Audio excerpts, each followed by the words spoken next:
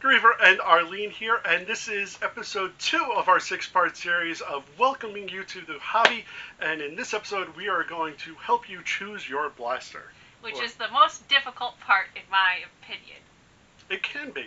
Because there's a lot of choices out there. There's so freaking many. Yeah. Like, I just look at your wall and I'm like, it's a lot of different things. It is. It's and a actually, lot to, what do I want? What do, what... Yeah, and honestly, I do differences? have a lot of representation on my back wall, too.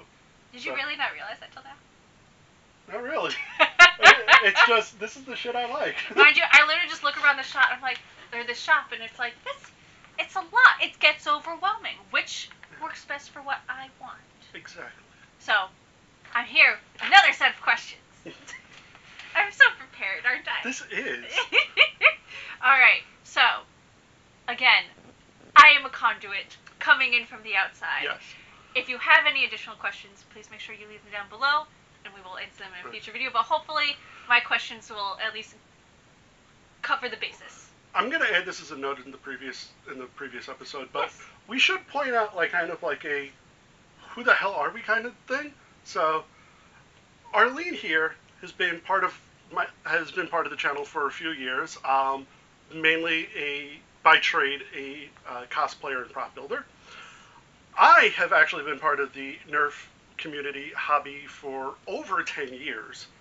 And also dabble in that stuff as well. But so it's kind of like the outsider and quasi-expert, I guess you can say.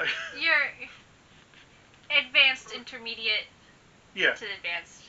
Yeah, I mean there is shit in this hobby that goes beyond me and even all my years. But I feel like I've been around long enough to where I can definitely guide people. Good. So. At least you have the confidence to do so. Enough. There you go. That's why we have this channel to begin with. Yes. Alright, on to the questions that hopefully a lot of you are asking as well. Yes. So, what are the different types of blasters? Because you, give out different brand names, and as I mentioned in our first video, you'll say, the name, and I go, okay. Clearly there is, I don't want to say a hierarchy, but there's definitely different categories, and they have their own names that translate into your brain, but not into mine, because they're not common known. So if you could just kind of break down different types of blasters, things to keep in mind when choosing which one you want. Go on a rant. Okay. I want a rant. So, as mentioned, we briefly touched on this in the last episode. It breaks down to kind of the base of two things. It's either you have a pistol or you have a rifle, a short boy or a long boy. There are actually a few, I guess you could say, heavies, which are just big monster blasters. Bigger boys. Those are honestly very few and far between now. Those aren't really around much anymore. But you have things like the Nerf Vulcan, which is a giant, kind of machine gun-esque blaster that is belt-fed and is a ton of fun to use. Then you also have the Nerf Rivals Prometheus, which is this huge hopper-fed rival blaster that, again, you just hold it like a big heavy thing and just lay waste. But the gist of what types of blasters there are, it breaks down to basically, is it a Springer or is it a Flywheel? Okay. There are subcategories to it, there are blasters that work on strings, bungee cords. What? Again, very, very few and far between. Okay. Nerf made a handful of them, but they weren't very popular. The hobby side of things, we have made a few of those, but again, they're not really usually used very much. Mm-hmm. There have been dabblings into actually making high-end competitive blasters HPA and LPA compatible. I have no idea what that means. That is, I was about to explain it, so it's fine. Thank you. But that's that more goes into airsoft and paintball things. Oh, okay. So those are usually nitrous, right? Kind of. Okay. HPA is high pressured air. LPA is low pressured air. Oh, okay. But basically, you're using a air tank on it. So those are definitely that's definitely a more of an advanced thing. But again, that's also few and far between. Like people have started using it, but you really can't use those in parks or in a public setting. I was about to say sorry to cut you off, but are those considered like Nerf or foam blaster guns, or it's still considered a foam blaster or a okay. foam dart blaster.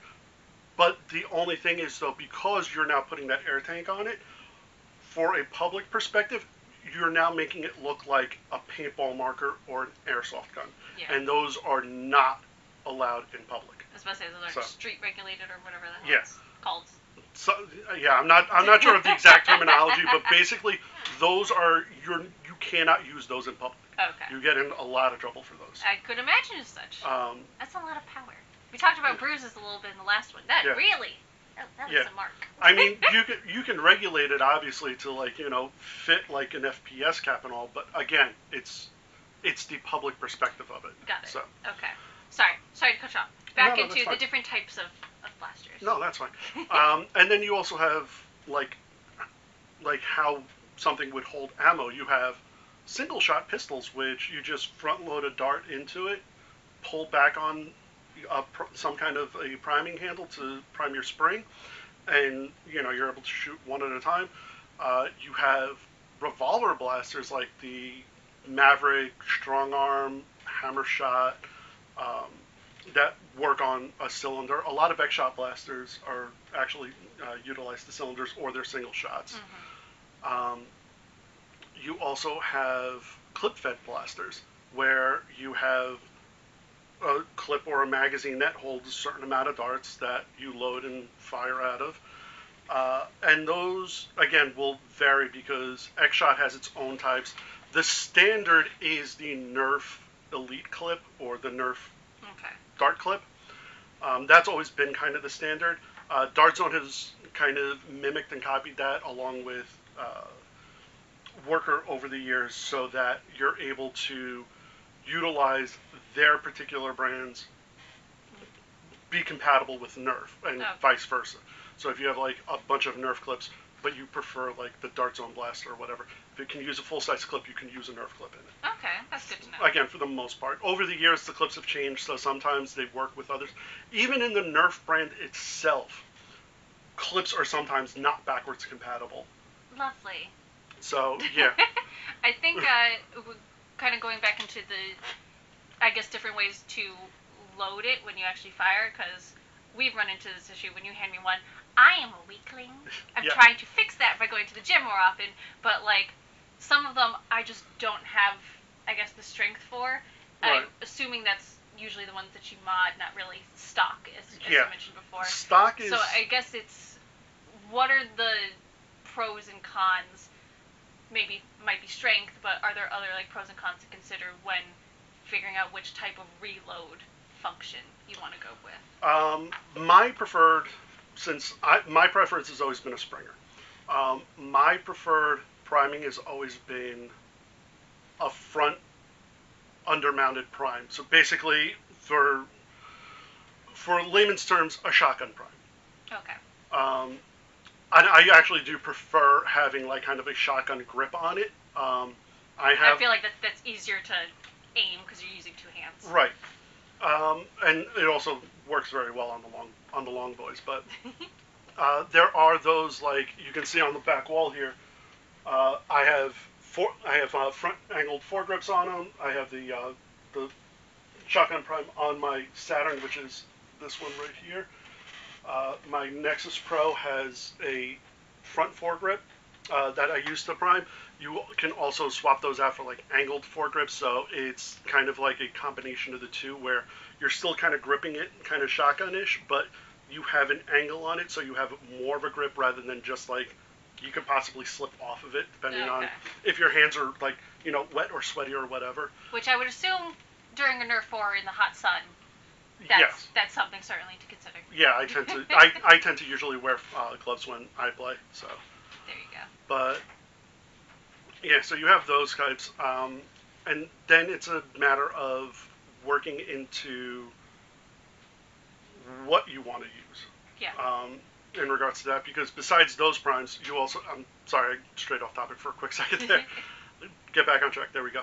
So you have those primes. You also have a top prime, which instead of being undermounted, you have it on top. So, and that's usually. I feel like that's kind of an awkward grip. It can be. The most common one, you'll see that, you can see that in Busby.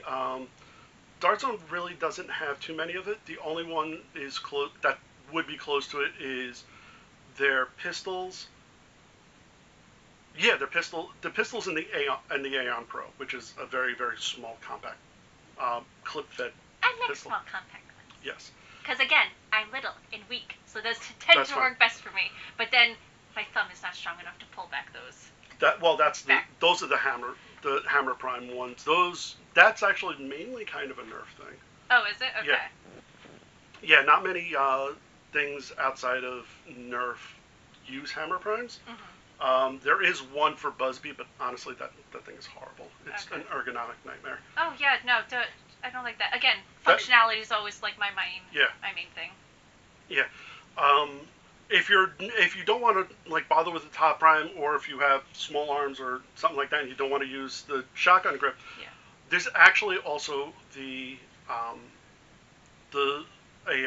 T-pull or a pullback, which essentially is you have a direct connection to your plunger rod, which is usually what's priming the pistol, or blaster, I should say, and you just basically pull that straight back into your prime, which is actually what the Night Finder is. Oh, okay. See, that makes, again, for me, using my whole arm instead of like just like my hand or something like that, that seems to be better suited for my needs, at least specifically. Right. But interesting. Yeah. To know. So for someone like that, I would recommend either which would I think be called a ring pull, because sometimes it's either a ring or it's a T, or you wind up just having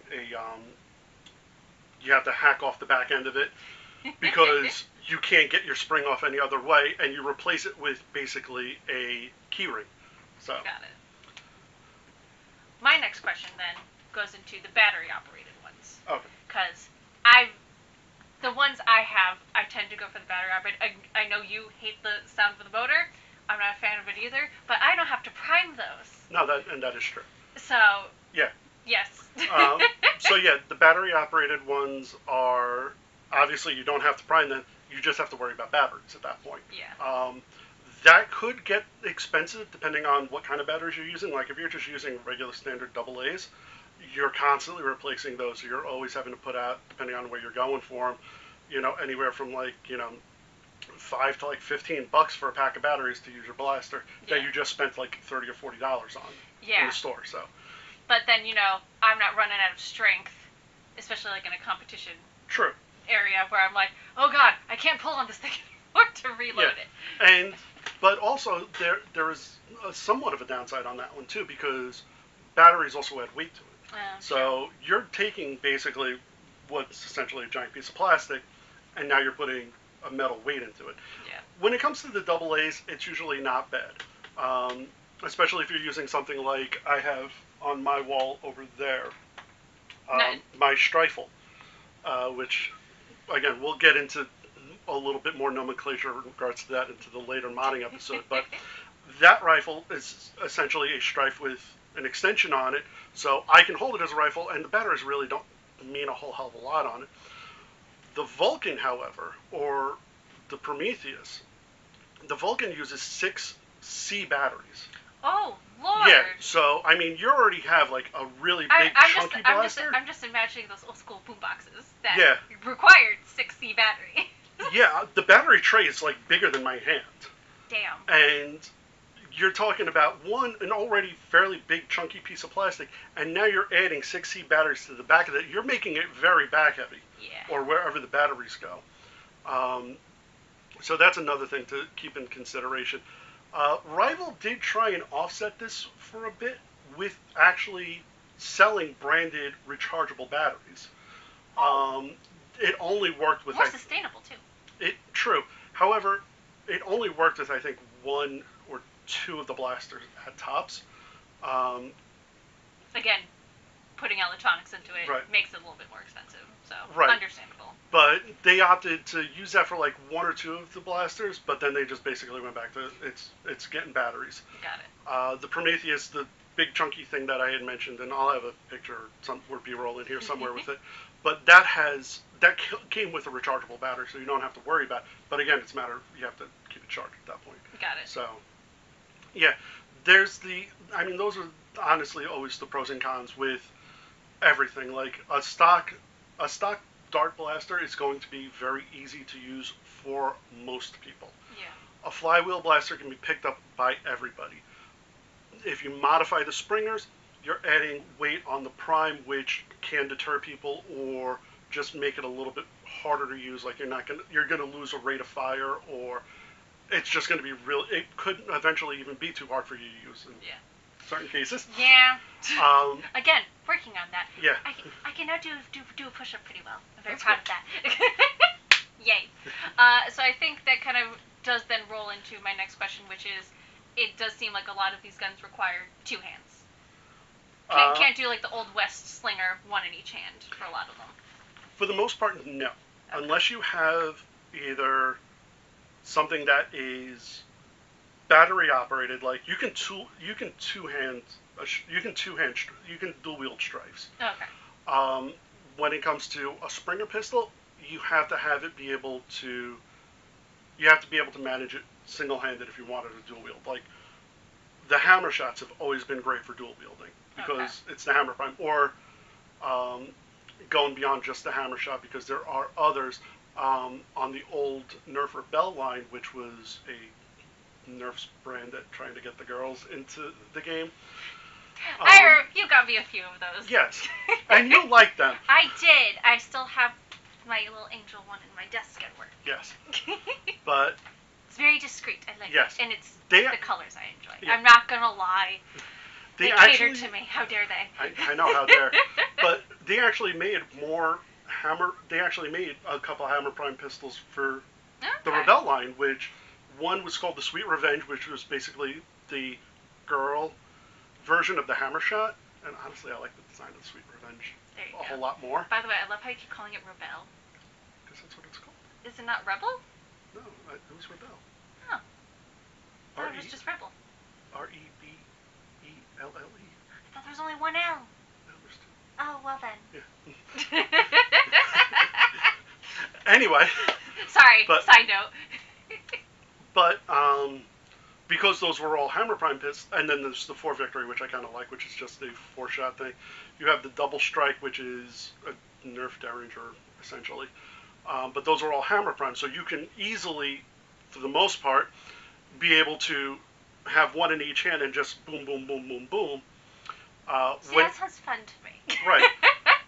But when you get into other things like a majority of the single-shot pistols, or even the clip-fed pistols, if it's not battery operated, you need 2 hands for it, because once you fire a single shot, you then have to prime it to fire the second shot. Yeah. And it's kind of hard to do when you have a bunch of stuff in your hand. Yeah. So that's where holsters and other accessories, I assume, come involved. And yes. I know reload is also another question I have, because I know, like, specifically for a lot of just the front end loaders is what I've at least always called them. I'm not sure if that's actually what they are.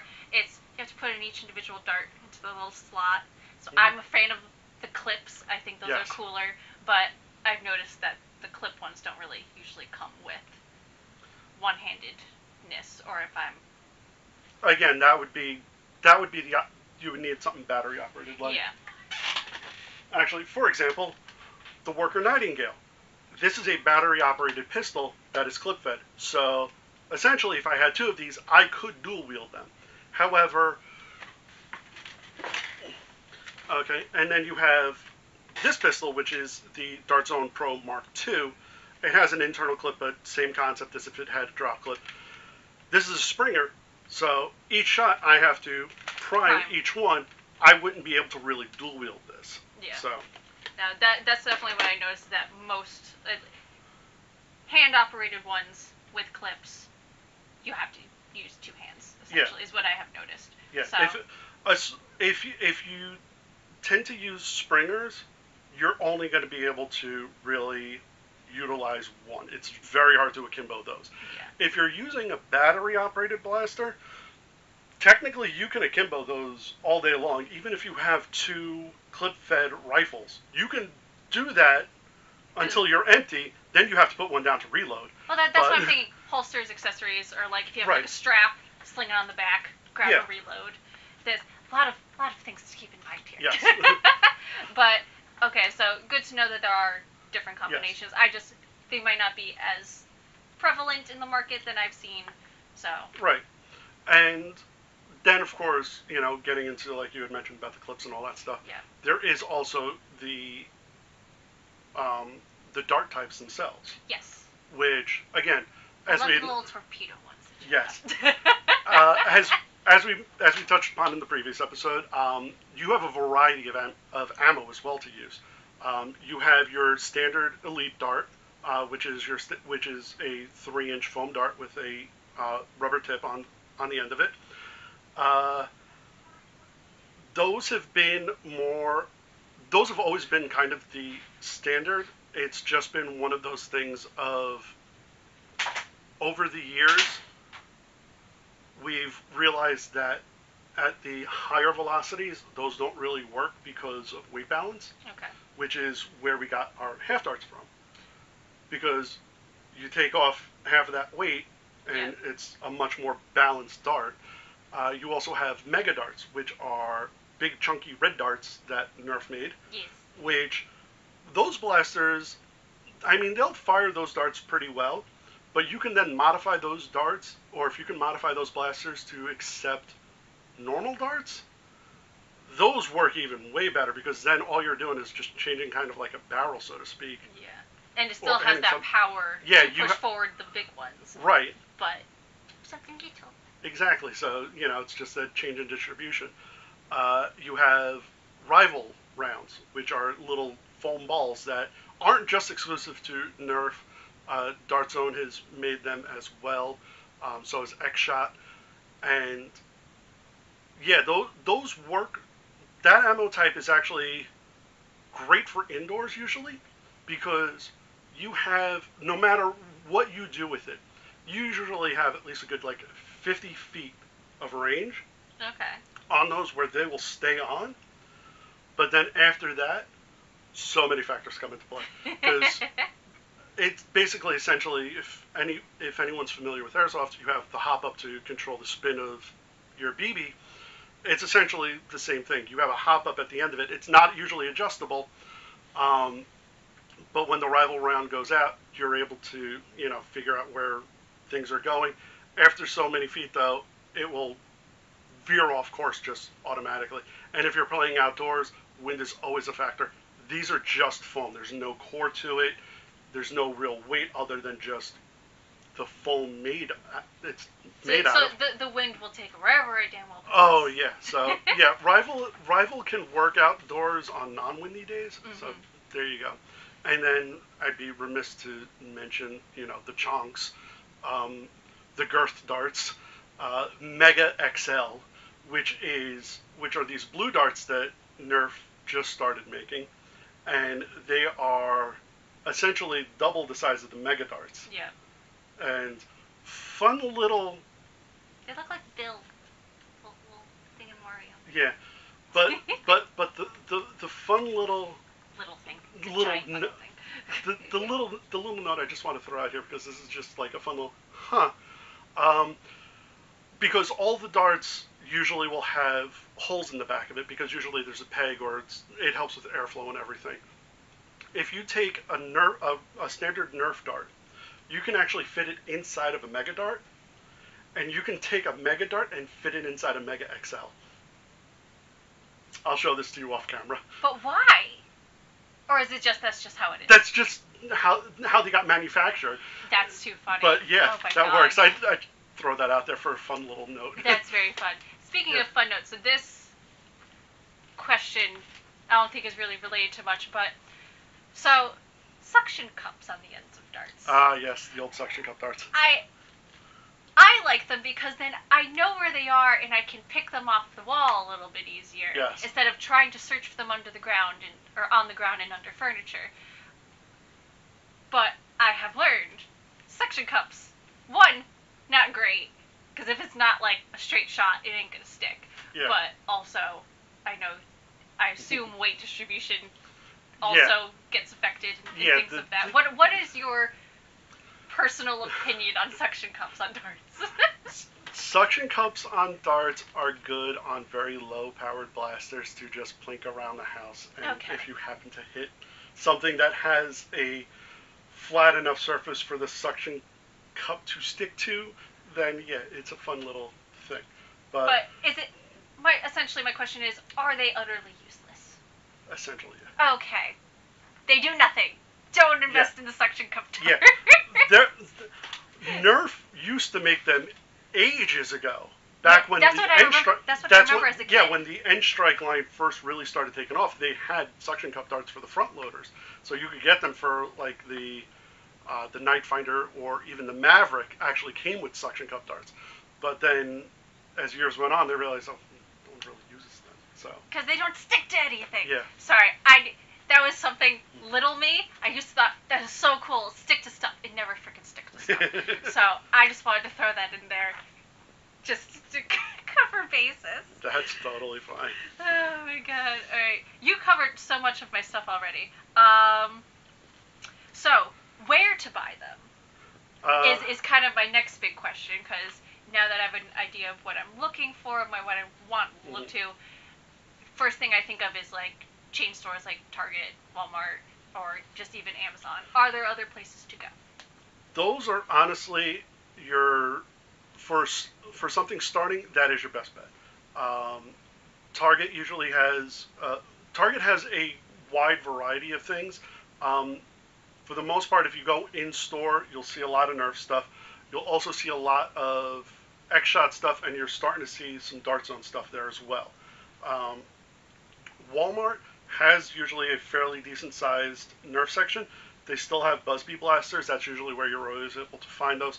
You can also find them in kind of like, not dollar stores, but like the I don't want to say cheap chains, but like Five Below. Five Below has their own stuff, but they'll occasionally actually have some like X-Shot or Nerf items that are usually like they're really phasing them out and they just want to get the hell rid of them. That's actually how I got like 5-4 victories. Was my local Five Below happened to have them as they were getting, as Rebel was finally dying out. They had like 4 victories, and I'm like $25 for 5 blasters. Yes. Damn. And that's a steal. Yeah, and those are still really good blasters. But Walmart will have Nerf, and they'll have Buzzbee. They also have a line called Adventure Force. Don't think, oh, that's a whole another thing, because that's what the Nexus Pro is under. The Nexus Pro is actually a Dart Zone blaster. Adventure Force is Walmart's brand. Okay. It's like a specific Walmart only brand that they have people make stuff for. So while Dart Zone made the Max Striker, which is essentially I guess you can say kind of an updated version of the Nexus Pro, they made the Nexus Pro, but they sell it under the Adventure Force line in Walmart. Okay. So, mind you, again, the names of the guns and the brands and stuff still kind of going a little bit over my head. Right. So when it comes to... And then, of course, Amazon has literally everything. It's Amazon. Yeah. Question or not, will they deliver it to you is another thing, but I covered that in another video anyway. But yeah, so I think one thing, again, talking about selecting your blasters, we mentioned this in the first episode as well. Wow, we covered a lot in the first episode. So, like you said, the Nerf, that's where it started. Those are your general, kind of the premier, if you will, like the default. And then I believe you said Buzzbee, that's more for, like, I guess, smaller, like for me. Yeah. I might want to head more towards those. Yeah. And then, I guess, Dart Zone. Dart Zone and X-Shot. Where would you categorize those, like, for, again, I didn't know that Buzzbee made things for a little bit smaller, more petite humans. So that's great for me to know because I know Nerf, it does tend to be a little bit more difficult for me. Yeah. So what attributes would be more for Dart Zone or X Strike or any of those? X Shot is okay. Well, I'll start off with Nerf. Yes. Nerf is, as Jack would say, the mothership. It's where everything all started. You have a variety of things that you can get covered under there. Currently, their current line, the Elite 2.0 series, that has honestly been within the hobby a very big failure because when you are modifying a blaster, you need to open it up and take it apart and do this and do that to it. Even though the blasters say do not modify, that's for legal reasons. That is for legal reasons. What Hasbro did with the Elite 2.0 series is they solvent welded shells together. So Nerf not great for modding is what I am hearing. Old Nerf is. Okay. New Nerf is very, very hit or miss. Okay. Like the new Trailblazer, which is a hammer primed pistol that they put out under the Elite 2.0 series, that actually you can fully take apart. That's actually a really nice hammer pistol. That's a very nice pistol. It's got a good amount of onboard ammo you can hold into it, and again, it's hammer primed, and it also does have from what I've been told, I have no problem with it though, a smaller handle. So you may actually wind up liking it. Would you recommend that as like someone who wants to get into modding? That's like be their first stop, just to test it out. Or is there a different one? Honestly, I would say if you're gonna look at modding and you want to get a feel for everything, your best bet would actually probably be Busby. Okay. Busby or certain Adventure Force blasters, because you have a variety in those, because you will find things in there that are just pullback prime single shot pistols that are fairly cheap that you can futz around with, and if it breaks, fine, I go back to the store, I spend another $10. Okay. Goodwill is also actually another good source for it, because as people get older and their moms clean out their closets and whatnot and get rid of stuff, believe me, we've all been there. I love you, Mom. I do, but don't. You already did all you could. It hurt a little bit, but I understand. I should have just taken it with me. I had that happen over the years. I'd be playing with something and then not touch it for a while, and then all of a sudden go looking for it, and where is it? Something that happens. I understand. I get it. As a minimalist and a chucker of things I don't use anymore. But you'll find like you can literally find anything at Goodwill. Yeah. Like, as Captain Xavier will always say, you will find the ubiquitous Maverick. But you'll find strong arms, you'll find retaliators, you'll find rival blasters, you'll find Dart Zone stuff, you'll find Adventure Force, Busby, X-Shot. They may not be all complete, but at that point, then you could always just get it to, again, tinker with. Yeah. And just build your skill on that, rather than going, out buying like a $30 blaster with all of the bells and whistles, focusing on the one part, messing that up, and now you have to go get another $30. You find it at Goodwill for like $5. It doesn't have all of the accoutrements, but you then have something you can work with. Got it. So. All right. So I think that covers Nerf and Busby pretty well. What about those other brands? X-Shot is also another good brand for getting a feel for things, because again, feel for modding or modding and just even everything overall, because while not everything X-Shot has is backwards compatible with the other brands, they have a variety of things. Like, they have things that are clip fed, they have things that are pump action, they have things that are top prime, they have things that are pullback, they have the revolvers. They're a good brand to get an idea for a feel for, but also they're not overtly expensive. Okay. Like, you can find a decent X-Shot blaster for like $20. Okay. And it have like a 40 dart drum. Ooh. That's pump action. That makes me a bit more interested. Yeah. Yeah.